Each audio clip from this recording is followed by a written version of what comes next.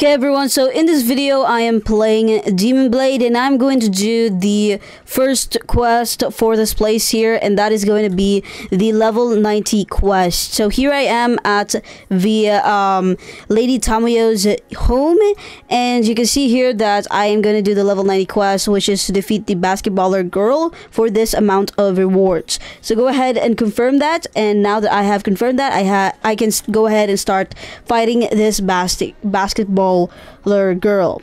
So let's go ahead and do that. So let's use all of my moves that I have. Make sure that you be careful for that you know, bomb kind of thing. I recommend you to, like, whenever you 5 seconds or something, go back, right? She's gonna shoot that and then go attack her again from behind, of course, so that you don't yeah, you just make sure that you are trying to run away from her bomb, because that's what hurts the most.